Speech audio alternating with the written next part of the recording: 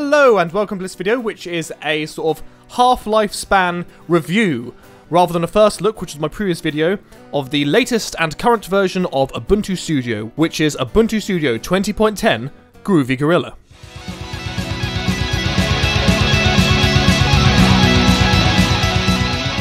Now, unlike my last video, as you can see, this is actually full-on 1080p HD. This is now actually properly installed onto my machine, rather than being installed for a virtual machine like I did last time in my last video. As before, I didn't want to have to uninstall my previous version of Ubuntu Studio, which was 20.04 LTS, as that was running Xfce, which I wanted to still keep using for a while, and I didn't fancy migrating all of my files and everything over just by that point. And I could have done the sensible thing. And actually the recommended thing, if we go on their site quickly, the recommended thing here, which says that they do not actually support direct upgrades from previous versions of Ubuntu Studio, but I thought I'd, throw caution to the wind and try it anyway. And this is, in fact, that upgraded version. There are some problems, though. Problems to the point where I am actually going to have to reinstall the system, despite that being something I didn't want to do. I know some people enjoy doing a fresh install, but I prefer when I can to simply do, distribution upgrades and just keep everything installed in the same place. I just prefer that method. I find it a lot easier than having to, make backups and migrate everything off and then migrate everything back on again. I just find that all to be a little bit of a headache, but I've caused a bit more of a headache for myself by doing this. So this is the KDE side of things, and on first glance, everything might seem like it's all, going quite well, but there are some problems. I also still have Xfce installed on here, and basically a big reason why they didn't recommend upgrading the same installation instead to reinstall a new one is because there are loads of conflicts, and these aren't merely conflicts that it seems just affect the two desktop environments, conflicts that actually seem to affect some more major packages. Let me show you what I mean. So I'm not going to log out and change into Xfce in this video. Spoiler alert, I've actually been still using Xfce a lot more than KDE, and that's sort of what I want to be using going forward. But let me just show you what I mean here. If I type in sudo apt upgrade, you will see that there are a lot of packages here that are now in the auto remove. And obviously some of these, as I've been using this for quite a few months now, are like properly old versions of packages that I really do need to be getting rid of. However, a lot of these are things I don't want to be uninstalled. And in fact, I'll flash up on the screen an earlier screenshot of this that'll probably have less stuff that really should be gone. Now, you see things on here like there are things to do with Xfce that need to be uninstalled, and I don't want those to be uninstalled, but I can understand why they would be put in there. But there are other things. For example, if you look, we have eSpeak here, which is a command line sort of text-to-speech program. And I was sitting looking at this thinking, why packages like that in here to be uninstalled? I just have to corner my eye here. I'm seeing, Intel microcode, and I thought to myself, oh, I'm pretty sure a lot of this shouldn't be removed. So I was looking into sort of how to try and remove things from the apt auto remove feature, and there was something I came across which was sudo apt mark, and I was looking into it, and I thought, a lot of these packages I'm not overly familiar with, as, I couldn't code my way out of a cardboard box. I don't actually know which of these components are vital and which of these are, old packages that aren't required. So I went to the well of knowledge I normally go to, which is Ask Ubuntu, which, if you're not aware, is a really, really useful website where you can go and ask questions or look up previously asked questions about sort of general things to do with Ubuntu, but mostly it seems to be problems people are having. Well, I brought this up, and sort of in no uncertain terms, I got RTFM'd, which is a, if you're not too sure, it's like a Linux term for read the effing manual. Now, that word wasn't exactly said, and to be fair, the people who replied to me did actually say a solution that would fix it. They simply said, I will have to reinstall, which it looks like I'm going to have to do. But what I was asking is how to remove these packages and which ones do need removing and which ones I can, it'd be safe to uninstall. As I wanted to learn how to be able to fix my own system and maintain my own system without always having to cut and run and reinstall. Because you see in a lot of Linux rhetoric talks about how you don't have to do reinstallations all the time like they say you have to do with Windows just to get things to work, but I wanted to, follow that mantra in the sense of, rather than thinking, I was reinstall, I'm thinking, well, it's all open source, I'll fix my own system, but the advice I got has been just to do what the developers have suggested, follow their instructions. I took that to be basically a more polite way of saying RTFM. So, it seems that as I have a semi-messed up installation here, it's still working, it still has been working, but as you can see, there are some problems here. I'm going to reinstall. I know there's probably going to be someone who's going to be super useful in the comments section, who probably will look at this and actually will know the answer, and I implore you actually to put the answer in the comments if you do see it, as it'll really help. But by the time this goes out, I probably will have done a reinstallation. But just for future reference, I would actually like to know how to be able to remove things from the app to auto-remove, and to know if any of these particular things are critical. But with those unpleasantries out of the way, let's get more into the actual review of the distribution itself. So, as previously mentioned in my first look video, the big update and the big change to Ubuntu Studio, going from 20.04 LTS to 20.10, is the migration over from the Xfce desktop environment to the KDE Plasma desktop environment, and that's now what you're looking at here. Now, KDE is one of the most popular and one of the most feature-rich and one of the strongest desktop environments you can find, and as you can see, it looks pretty snazzy. Now, what I've got here is the default sort of out-of-the-box Ubuntu Studio style, and it's actually based on the configuration they had for Xfce in the previous releases of the distribution, but they've sort of recreated it over on KDE here. In fact, there's only one little change I've made, and that's actually, and this is one of the things I really love about this, is they previously had the, well, for lack of a better term, the start menu. It was previously a more, traditional one where it'd open up with lists and like buttons on here, but actually, when I click this now, we get the, the full screen thing, and if I go on all applications, we can get everything on here. This whole full screen program application drawer, whatever you like to call it, I first came across stuff like this on GNOME, and I absolutely loved it, and I've tried to recreate it over on Xfce to I think a pretty good effect actually. But man, no desktop environment does it as well as KDE. Look at this. This looks absolutely gorgeous. If I could port this over to like Xfce or anything, I'd be a happy man. This is the measuring stick that I think all other, full screen app launchers should be measured by. I think the fact that it blurs the background, you have like a favorite selection on the side, you have your controls down here, you've got different categories on the side here. It's very smooth. There's no like juttering. Everything's clearly laid out alphabetically, and the fact you can easily have a search feature at the top, it's just brilliant. And I'm happy of how I've had things on Xfce, and GNOME does it very well, but this is just a whole nother level. It looks brilliant. This is a killer feature for me over on KDE. So aside from that change here, it's a very typical KDE sort of setup, but apart from, I think in certain versions of KDE, like I think Ubuntu, they have the panel at the bottom, so it's a little bit more Windowsy. Ubuntu Studio like to have it at the top, but it essentially functions the same way. You can go through your programs, stuff like that.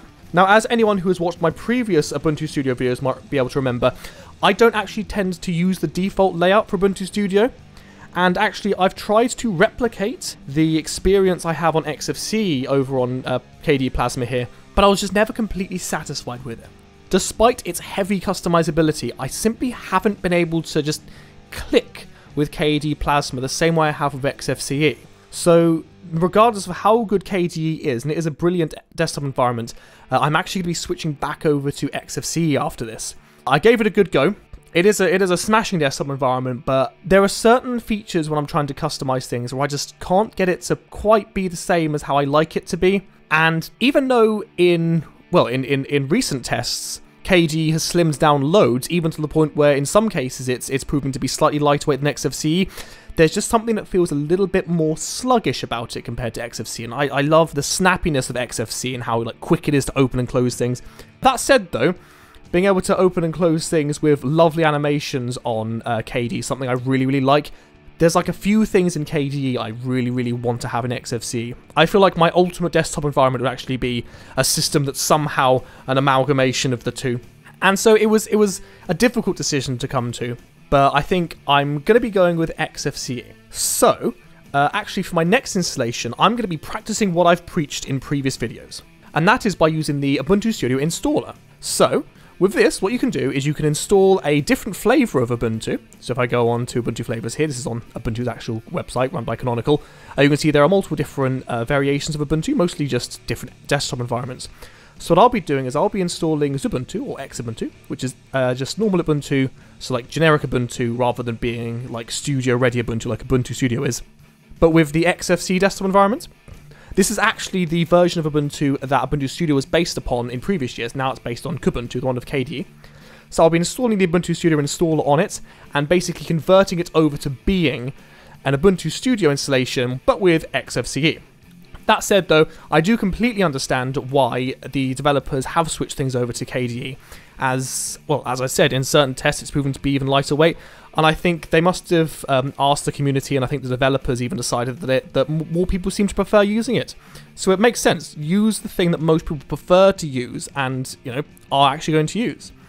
Even though I'd be a very, very happy man if they did make a second installation similar to what Linux Mint do, where they actually offer different desktop environments sort of out of the box. However, I do understand why they don't do this. There's a lot of effort that has to go into making a completely packaged distribution, so that's no problem. I'll just be using Xfce from Ubuntu and converting it into Ubuntu Studio. So I'm by no means ditching Ubuntu Studio, absolutely not.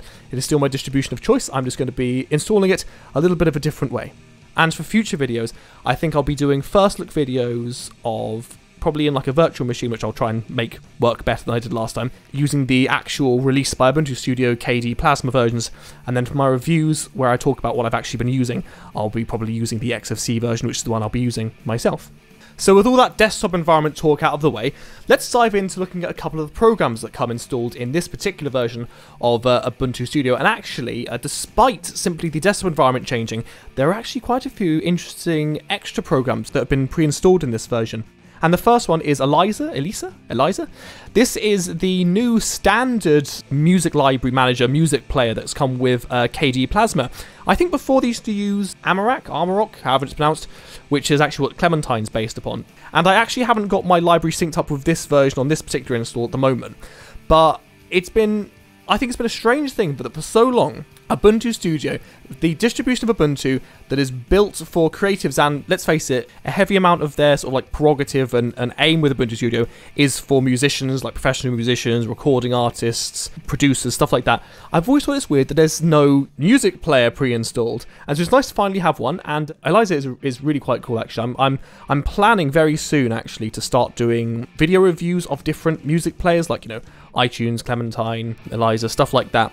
And this is going to be quite high on the list of ones to do, because I think it's really cool, and I think it's been a long time coming for them to actually include one out of the box in the install.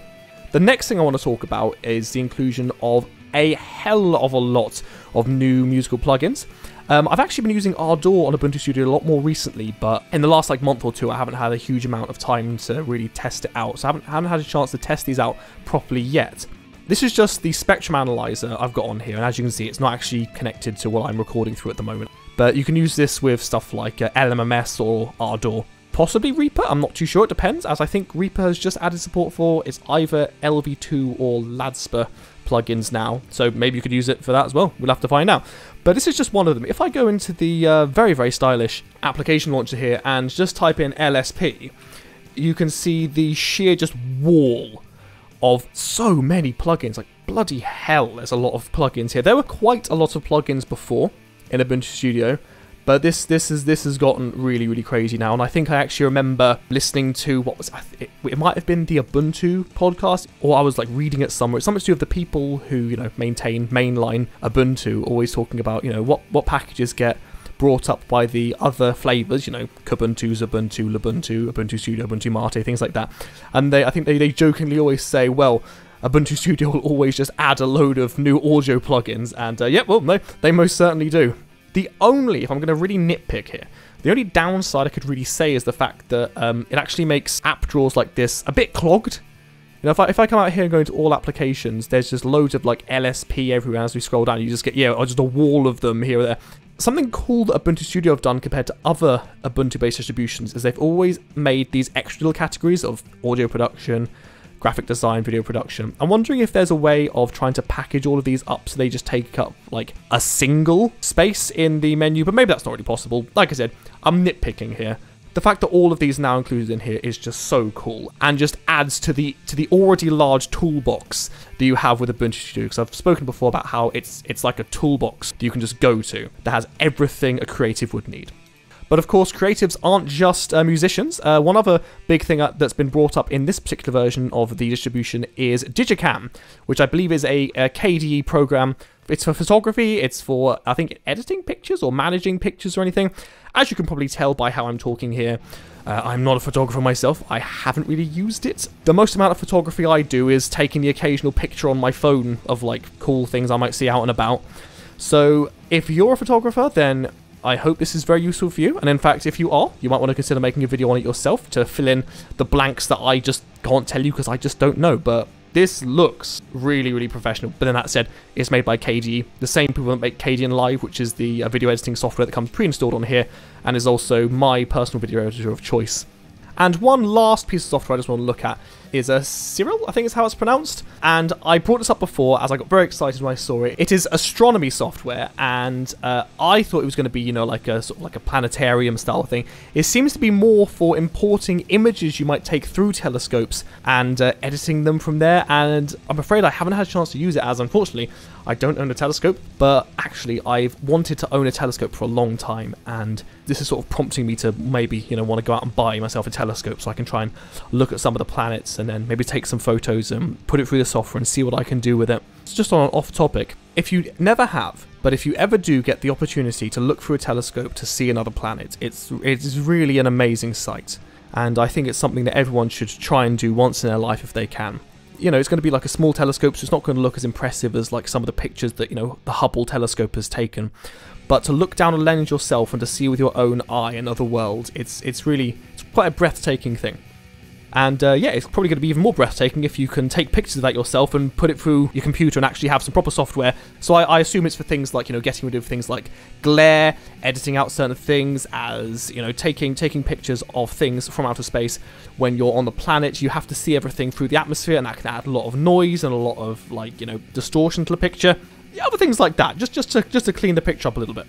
But yeah, the fact this is included is really, really cool.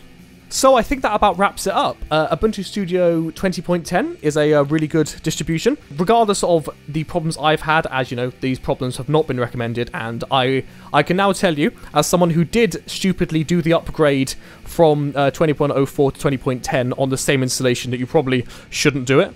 That said, though, if you do want to use this particular distribution, then you have the choice of downloading 20.04 LTS, which is the Xfce version, the one you shouldn't upgrade immediately from. Or, if you want to, you know, get the latest version, which you can then upgrade, hopefully, from then on, with a KDE Plasma, you should get the 20.10 edition. If you're interested in trying it, but you don't want to install it, then you can just download it and try it in either a virtual machine, or download it and try it as like a live CD, where you would plug it into your computer, boot from it, but not install it. Things like this and like the virtual machine, they never tend to be as quick or as snappy as actually installing it, so you have to take the performance with a pinch of salt, but it allows you to, you know, test things out, see what you like, see what you don't like. And yeah, I hope you found this video useful. Of course, there will be a video on 21.04 when that comes out, but as well as that, I do plenty of other videos on my channel, mostly about music. If you enjoyed this, please consider liking, sharing, and subscribing, and I shall see you in the next video. Goodbye.